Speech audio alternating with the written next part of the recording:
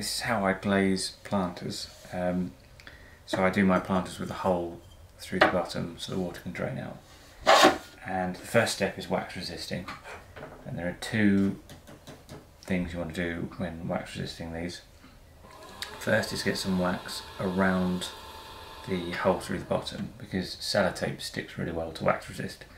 So you can seal it up with sellotape, which means you can pour the glaze on the inside.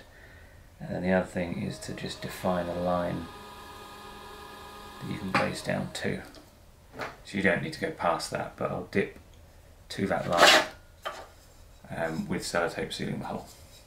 And then I've got, and this is a Giffen grip, by the way, in case you aren't familiar with them, they're very useful.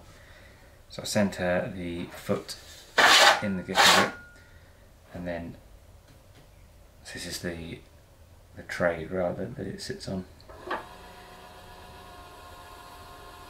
Define the dip the outer bit, and then give a section for the dent puller to stick to. The first step in glazing the planter is to put the contrast glaze around the rim.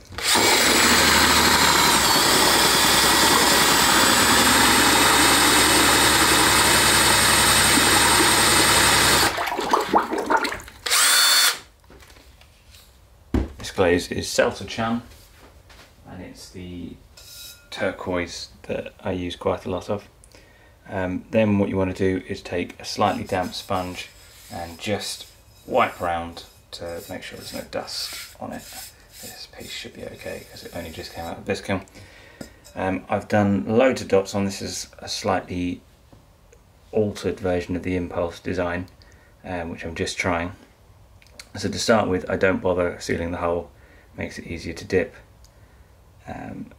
Just dip down so you coat the top band in this glaze, which will then flow over the dots once the floating blue has been added to it. Set it aside, let it dry for a few minutes. Next, do exactly the same with the catcher tray, except this time I'm using my car dent puller, a little suction cup with a handle, and then we wax resisted that part before, so you could just sucker it on and it holds it like that. Dip it in the glaze, roll it around to coat.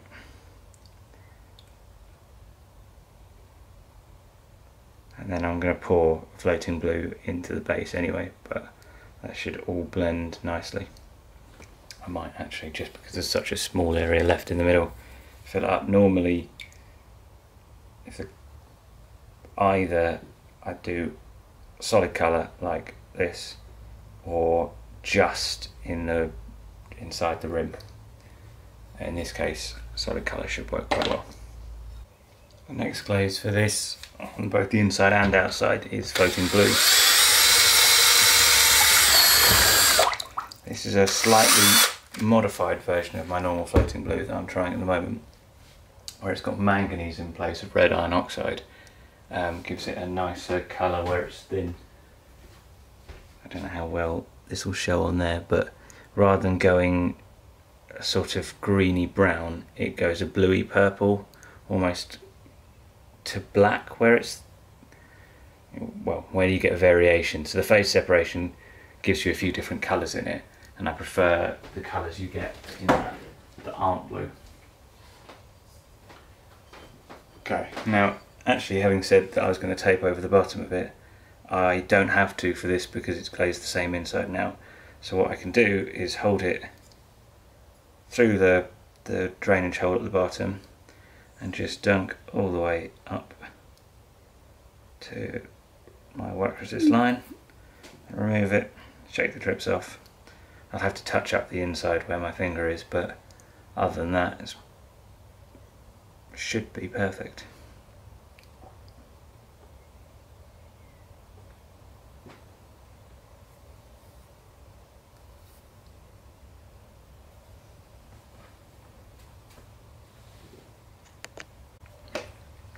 And then repeat the same steps on the tray that I did last time. You want to make sure the dent puller has got some moisture on it, makes it stick better. So if it's completely dry, you might not get as good a seal.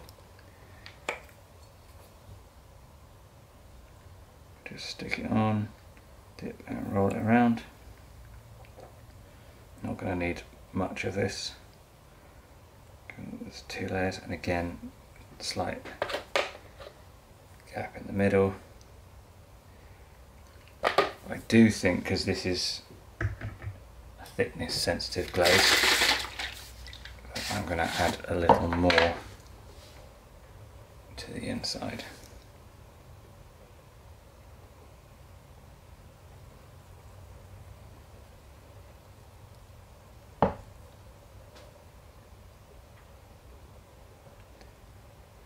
Should do it. Now those get left to dry overnight. Tomorrow I'll touch up any bits that need touching up. They should be fine, but brush any more glaze on, load them into the kiln, and then in a few days I'll see how they look.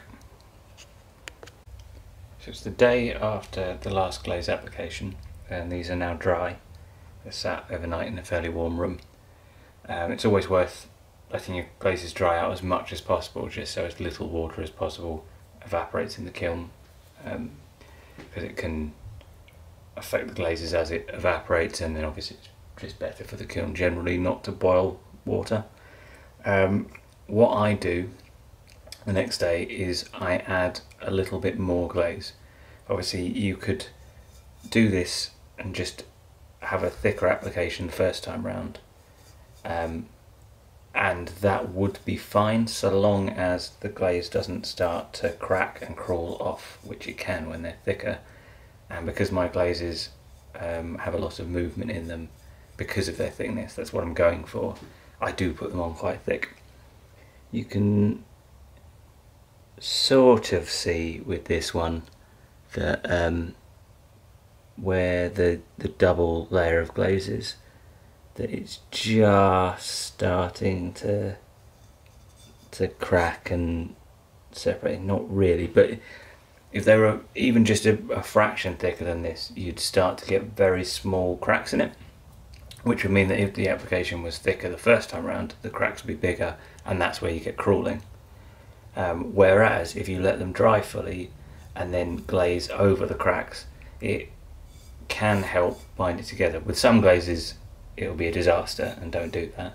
You'll find out very quickly which ones those are. But with most glazes, adding more the next day will reduce crawling rather than cause it.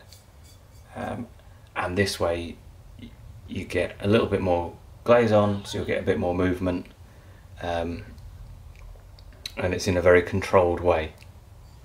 So that's it, Selsor Chun around the rim. Just because this is the next thing to apply glaze to and it shows it quite well, those are what I'm talking about when I say small cracks.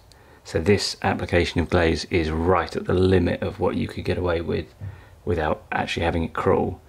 But by glazing over the cracks and trying to kind of smear the glaze into them a bit and spread it out, what you do is you fill them back up with glaze, and it binds everything together and means that rather than melting and separating, which is what they would do if they were left as they were, each crack would open up in the firing. Now they will all melt as one lump and you shouldn't get crawling. I mean, no guarantees, but that's the idea. And the last step before it goes in the kiln is to add more floating blue to it. I feel like I should say at this stage, because I know some people will be thinking, why not just get the glaze application right first time? Or why not put thinner glaze application? Or why not adjust the glaze recipe so that it can go on thicker, and so on and so forth. Everything's a trade-off. And obviously you can avoid the glaze crawling by putting a thinner coat on, but you won't get the same visual effects. You can adjust the behaviour of the glaze by deflocculating with sodium silicate or something like that and having reduced water content, that'll also work. Because essentially what's happening is you're putting a collection of powders together with water, and then as they dry out you're losing the water that's in the mix, which means they'll shrink, much like mud drying out when in the sun. So that's where the cracking comes from.